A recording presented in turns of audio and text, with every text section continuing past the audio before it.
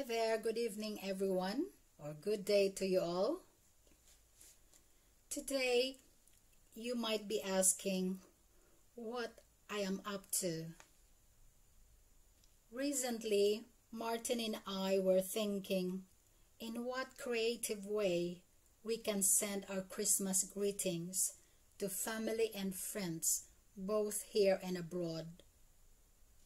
Apart from the traditional giving of cards and gifts, we thought of sharing what we think we are good at.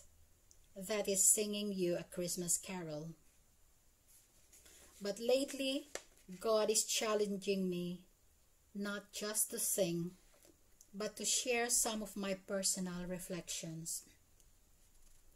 I must admit, I am reluctant to do it, because as always, I'll rather be in the background listening, supporting, praying, and encouraging men and women of God sharing God's word, rather than me doing it.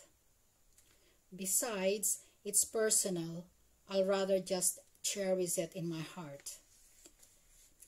But this is the thing. Would I rather obey the prompting of the Holy Spirit or disobey and regret later on? Of course, I'd rather obey and allow Him to be glorified in my life. So, let me share with you my reflection that evolved from this simple question. What would Christmas 2020 be like? Yes, what would Christmas 2020 be like? We heard from a majority of people saying Christmas would be totally not the same like previous years. I even thought that myself. Why not the same, I ask. In view of COVID-19 restrictions, we could truly say it is definitely different from what we traditionally do. Singing Christmas carols at church, Christmas parties here and there, nights out, exchanging gifts, physically going to shops instead of online, putting up our Christmas trees and preparing food and celebrating with our family and friends and etc. But now, most of them are not happening, especially partying with family and friends. So, what should be my response to this change? Would I feel indifferent and treat 2020 as if it never existed? God made me realize that there is one thing that remains unchanged, and nothing and no one can alter this truth. He brought my attention to the very core and heart of Christmas. Yes, Christmas is all about the birth of Jesus, who is God's precious and perfect gift for you and me. He is Christ, the Savior of sinful humanity. Therefore, I should not allow the spirit of Christmas to be tainted by external circumstances. My Jesus should be my reason for the celebration. Through this COVID, God stripped away the unnecessary baggages that causes me distraction because I'm not focusing on Him alone. God is calling me back to the very heart of Christmas. It's all about Jesus, accepting Him as God's precious gift for our salvation, and to enjoy Him and to enjoy His personal and close fellowship with us. One of the worship songs that I love to sing is Heart of Worship. The song goes this way, the chorus. I'm coming back to the heart of worship, and it's all about you. It's all about you, Jesus. So this Christmas season, I pray that may we find ourselves returning to the very heart of Christmas. It's all about Jesus, the Christ of Christmas. Nothing else and no one else. He is the way, the truth, and the life. No one comes to the Father except through Jesus. Like the story of the prodigal son, let us return to the Lord. Amen.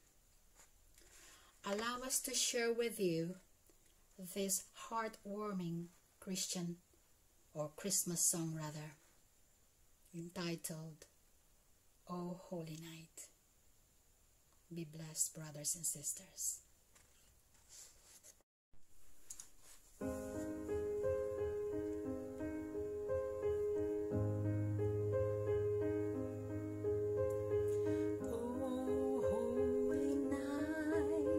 The stars are brightly shining.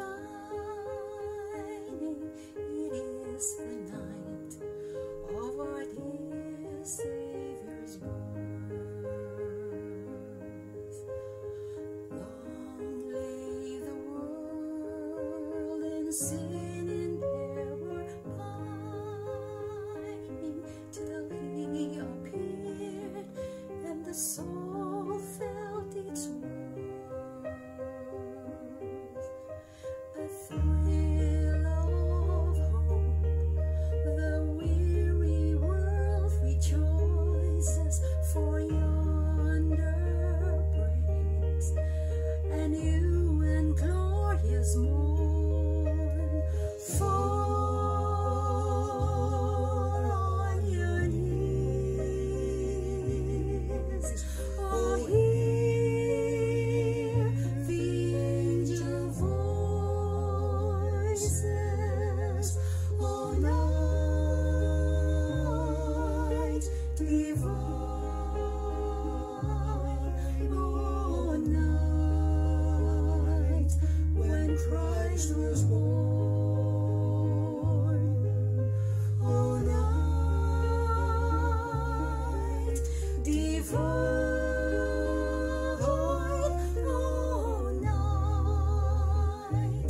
oh, night divine.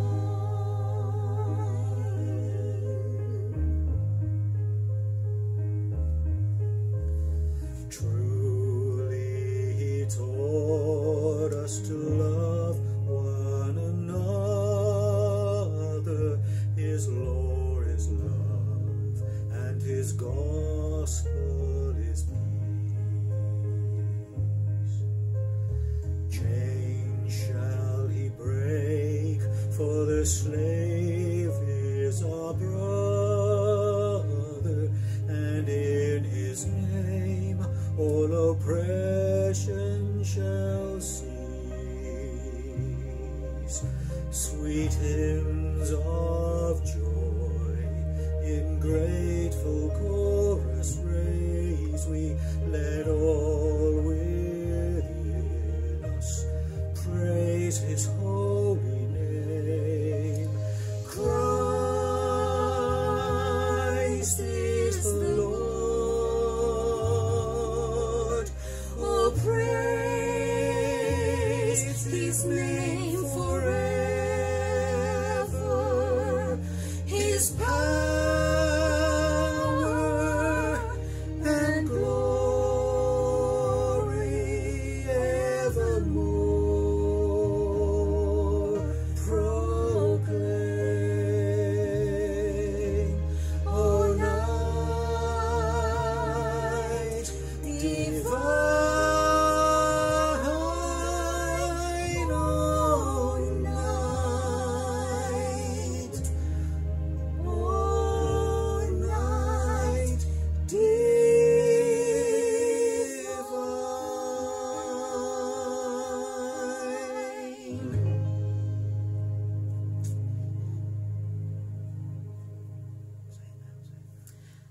a truly meaningful Christ-centered Christmas and a spirit-filled 2021 to us all.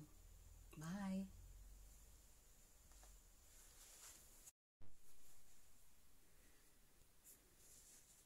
Hi everyone. This morning I'd just like to briefly bring a message to you to encourage you, and I hope you do find it encouraging today as we look at the first few verses in the book of John chapter 1. Let's read. In the beginning was the Word, and the Word was with God, and the Word was God. He was in the beginning with God. All things were made through him, and without him was not anything made that was made. In him was life, and that life was the light of men. The light shines in the darkness, and the darkness has not overcome it. The true light, which gives light to everyone, was coming into the world. He was in the world, and the world was made through him, yet the world didn't know him. He came to his own, and his own people didn't receive him. But to all who did receive him, who believed in his name, he gave the right to become children of God. Children who were born not of blood, nor of the will of flesh, nor of the will of man, but born of God. And the Word became flesh and dwelt among us, and we have seen his glory, the glory as of the only Son from the Father, full of grace and truth. And may the Lord add a blessing to the reading of his word. Now, I don't really intend to take too much time from you today, but let's see how we do, because I'd just like to focus on one passage from verse 5, which is this: the light shines in the darkness, and the darkness has not overcome it. With all that's gone on in the world in 2020, I want to encourage you that the light of Jesus still shines. And as we all press on into what might become a difficult future for all of us, we can still face that future in the knowledge that all things work together for good for those who love God, those who have been called according to his purpose, and armed with the confidence in knowing that he who began a good work in you will be faithful to complete it. Whatever happens in the world over the next few months and years, as believers in Christ, we can have confidence that our futures are secure, because we believe in the one who is the light of the world. And if that light is shining within us, we have nothing to fear, for darkness cannot put out that eternal flame that Christ has put within us. And if Christ is within us, then being people of the light is who we are and what we are supposed to be. I don't know how each of us is going to have to work that out, especially as the world and its authorities are trying their best to snuff out each individual light. But I can tell you that each of us better find a way to work it out. So seek the Lord while he may be found. Put everything you have into cultivating your relationship with the God of creation. Don't allow the distractions of the world to discourage you.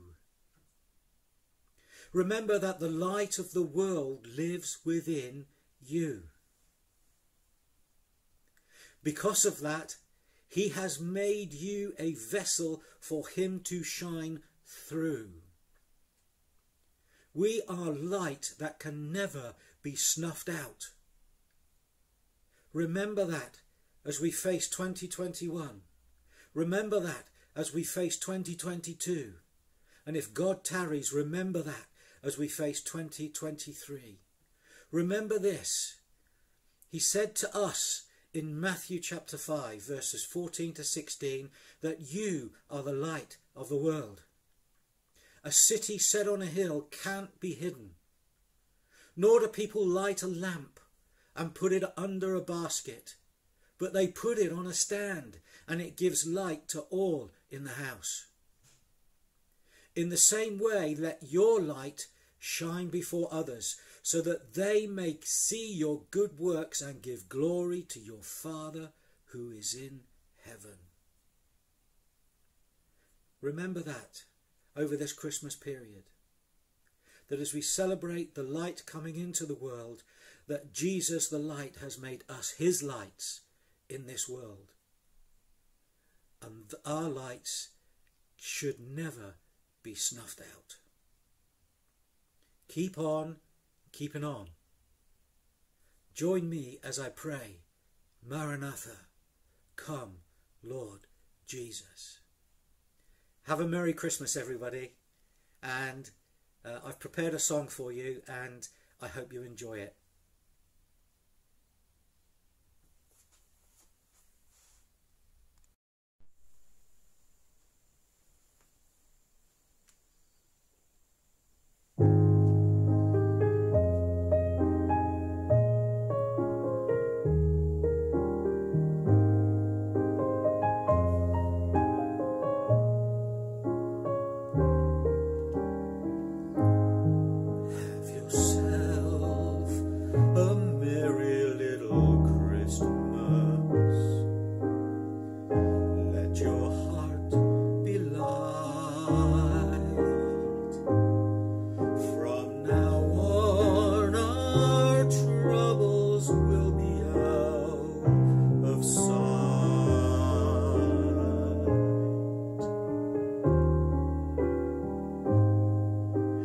yourself.